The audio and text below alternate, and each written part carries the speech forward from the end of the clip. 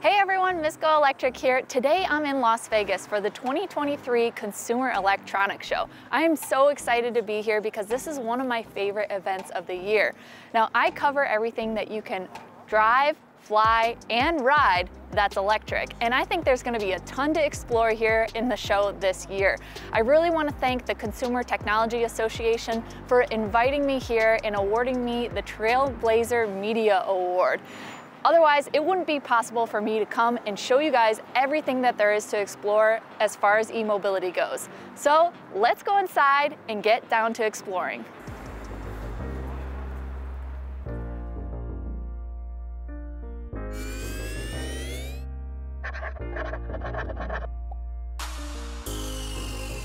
CES is consistently among the world's largest technology showcases. This year, there were over 115,000 industry attendees visiting over 3,200 exhibitors. 300 exhibitors were vehicle-related, making CES 2023 one of the largest auto shows globally. In fact, 60% of the Fortune 500 companies were there, and their announcements were covered by 4,800 global media from 69 countries, including our team at Miss GoElectric. There were countless startups exhibiting too. I managed to visit a few promising e-mobility brands, including MoonBikes. This electric snow bike company is based in France, and I spoke with the CEO for an extended interview. I also spotted Verge Motorcycles and had the chance to speak to the founder and CEO of this European electric motorcycle brand about how they're planning to sell in the US soon and the unique design of their rear hub motor on their TS model. That extended interview is linked in the description below as well. I'm here at the Acoma booth, and they have this really cool folding electric bike, and it's called the Tatamel bike. And what's really neat about it is that it just really gets compact, but Seta can sit on it, so let's sit on it. I'm so tall. This is so cool. It has a twist throttle, looks like mechanical brakes. Very simple machine, a nice little computer right in front of me. I got a rear view mirror, big bright LED light up there in the front. If you go camping, you can take this with you and you can use this as like a movie screen to watch movies while you're camping. So that is really cool. $3,999, so just about $4,000. So they don't sell them yet, but they are from Japan, so they'll be coming here pretty soon, it seems like. Wow, this is so cool. All right, this is really interesting. Behind me, there is a booth that is showcasing a wearable that you can put on your feet, and it's like mini skateboards for each foot, and they're electric. So when you start walking and go with your stride, they'll start to motorize and power you. This product is a mobility device that allows you to double your walking speed. You just have to walk as usual, and you automatically double your walking speed without the problem of securities. You just walk. Just walk. Just walk. Electrification was central to the John Deere exhibit. The farm machinery behemoth revealed their first all-electric excavator. Cleaning up the most heavily used machine on the job site is a powerful start towards their goal of introducing more than 20 electric and hybrid electric construction models by 2026. As a side note, John Deere acquired a majority stake of Austrian battery supplier Kreisel Electric in February of 2022. Kreisel Electric is known for their immersion cooling battery technology and has partnerships with Swedish electric boat company Xshore, and will be supplying batteries for the E1 high-performance electric hydrofoil boat racing series that kicks off this year.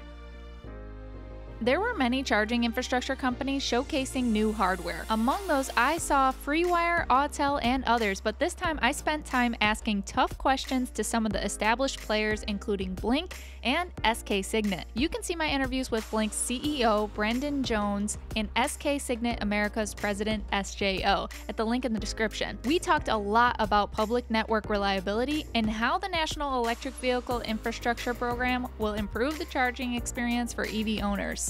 Mercedes had several electric vehicles on display, including their concept EQXX. I don't like spending too much time talking about concepts, but the EQXX is more than a design exercise. This working vehicle has reportedly achieved a rear-world over 700 miles of range on a single charge.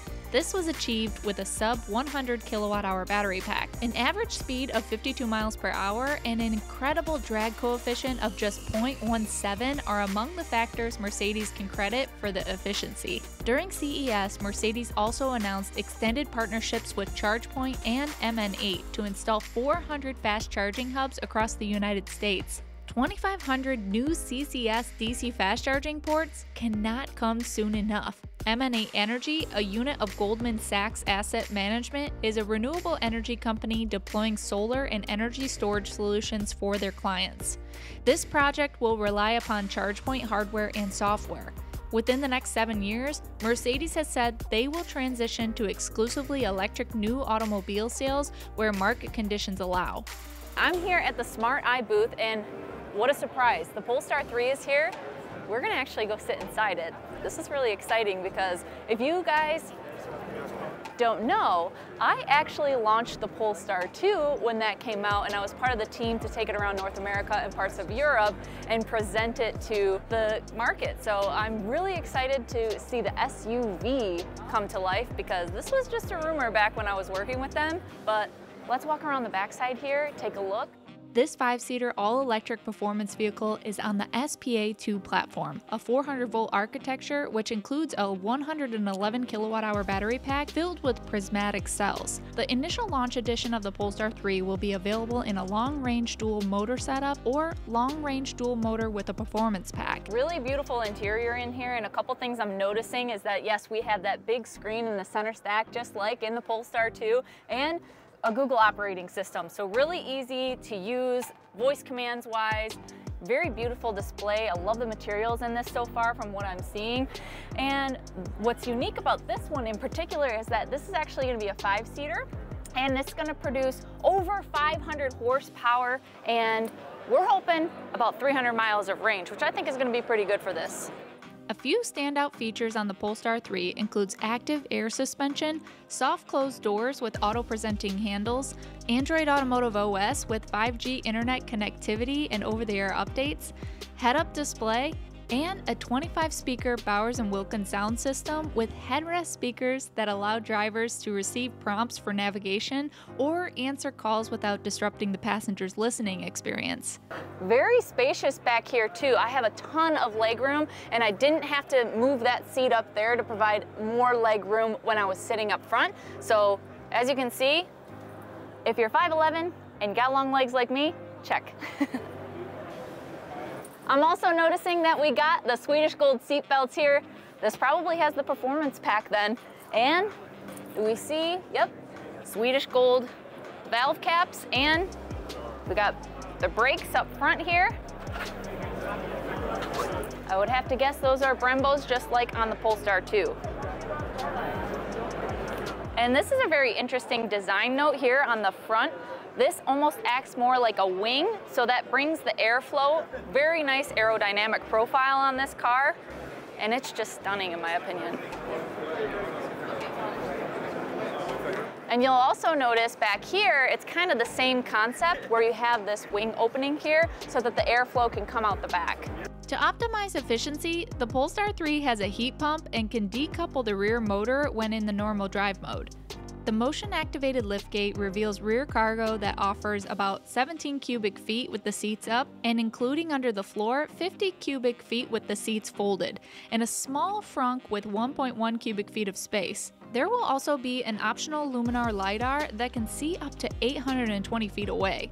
The Polestar 3 will initially be built in Chengdu, China in mid-2023, with first deliveries taking place in Q4 of 2023. Production will begin in Ridgeville, South Carolina in mid-2024, which is likely to help the vehicle qualify for manufacturing subsidies. MSRP for the long-range dual motor will start at $83,900. I have been anxiously awaiting this vehicle, and I'm looking forward to driving one as soon as I can.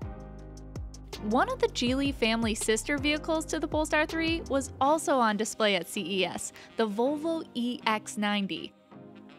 Well, look what I found here. We have the Volvo EX90. This is an up to 7-seater all-electric SUV that they have coming out on the SPA2 platform.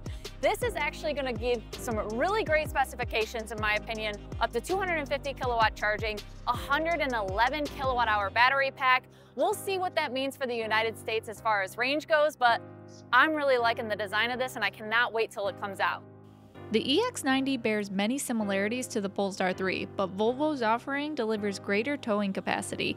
It will have plug-in charge capabilities, phone key support, and Google HD Map support for semi-autonomous driving features, including lane changes and hands-free driving. As far as the interior goes, I believe this is where legacy automakers like Volvo have the opportunity to capture market share. Quality materials, fit and finish, and intuitive systems will be an attractive alternative to Tesla's Spartan approach to cabin design. The EX90 and Polestar 3 are both great examples of competitive electric SUVs coming to the market for 2023 and 2024. Although they may be pricey for the average consumer, more options for differing lifestyles are still needed in the EV space. The EX90 will have a starting price under $80,000, which may potentially allow it to qualify for the federal EV tax incentive. What are your thoughts on the Polestar 3 and the Volvo EX90? I'd love to hear your thoughts in the comments below. I did not expect to see Geely's brand Zeekr on display at CES. It was a great surprise to see the all-electric 001 model on display at the Mobileye exhibit. Zeekr and Mobileye are collaborating on autonomous driving technology, especially applicable in highway situations. If the Zeekr looks rather familiar, you might have seen a similar Lynk & Co variation. Both are part of the Geely family of automobile brands. Lynk & Co is a radical automotive brand which utilizes a subscription platform instead of traditional car ownership. I sat down with the CEO of Lynk & Co, Alan Visser, and linked the interview in the description below. We briefly stopped at the Rise booth, where the Recon electric vertical takeoff and landing vehicle was on display. Demonstration flights took place outside of the convention center, but we didn't catch one. A representative told me that Recon has 6 independent motors and 6 removable batteries. The 300-pound eVTOL is constructed with an aluminum frame and carbon fiber propellers and can fly up to 400 feet high while carrying a max payload of up to 250 pounds. The top speed is 63 miles per hour and has a maximum range of 25 miles. The company is based out of Mason, Ohio. They designed the Recon for farmers and ranchers to be able to inspect crops and round up livestock. There's no license needed to operate it since it's considered an ultralight aircraft. The price is expected to be around $150,000.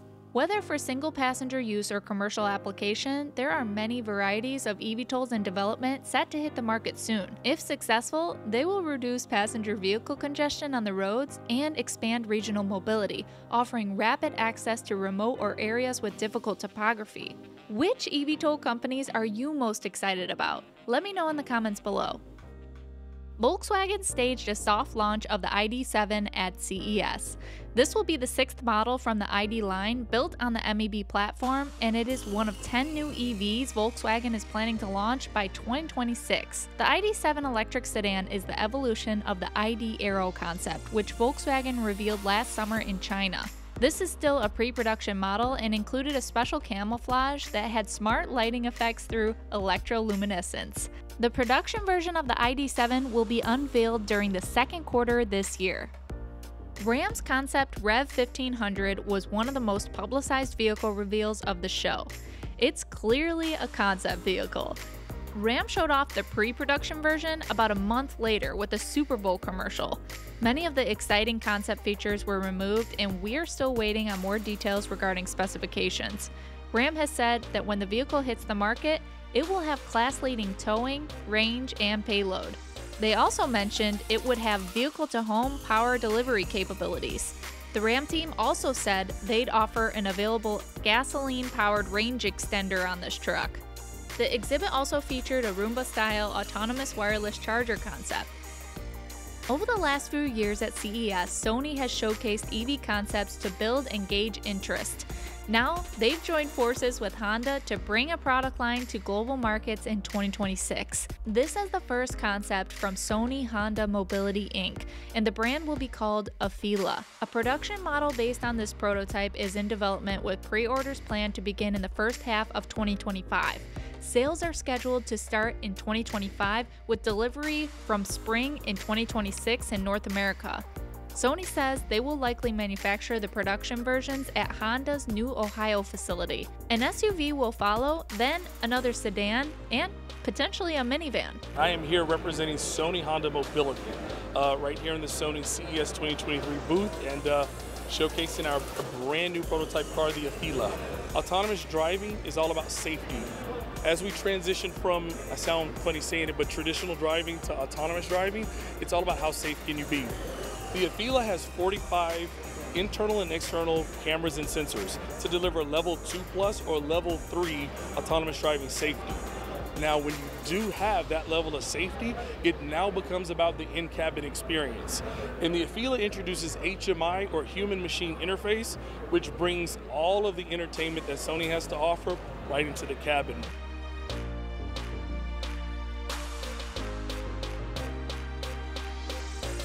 Well, that's it for my coverage here at the Consumer Electronics Show for 2023. I could spend days here and I wish I had more time to, but I gotta get back to Detroit for some more projects. Thank you guys so much for watching, and until next time, drive, fly, ride. Go electric.